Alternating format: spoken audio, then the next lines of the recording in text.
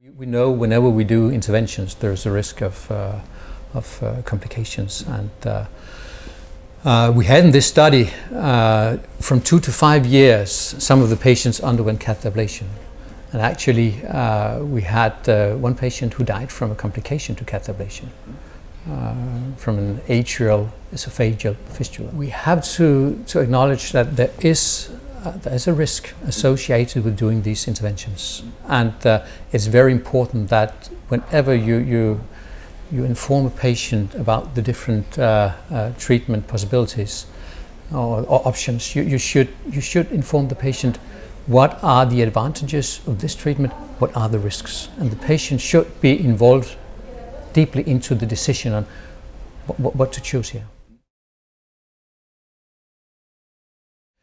I think doctors can take from this that catheter ablation can be considered as an option as first-line treatment for patients with highly symptomatic paroxysmal atrial fibrillation.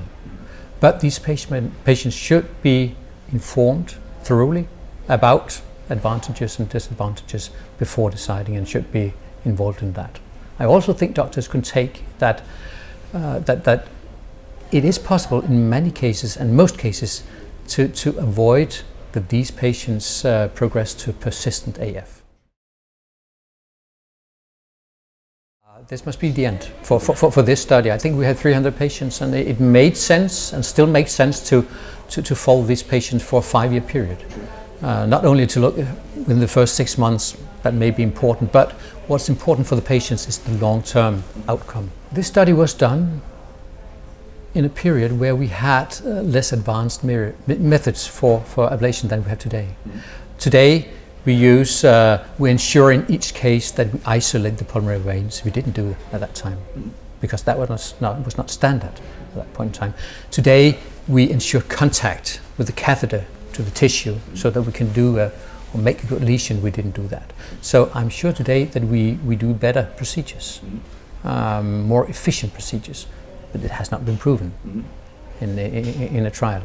And still, although the risk of severe complications, it is still there, yeah, and we have to respect that. That is certainly a limitation, but by doing randomized controlled trials within this field where technology moves much faster than you can make a trial. On the other hand, what we believe most in when we should evaluate the efficacy of a new treatment is a randomized controlled trial, and that's what we should believe in.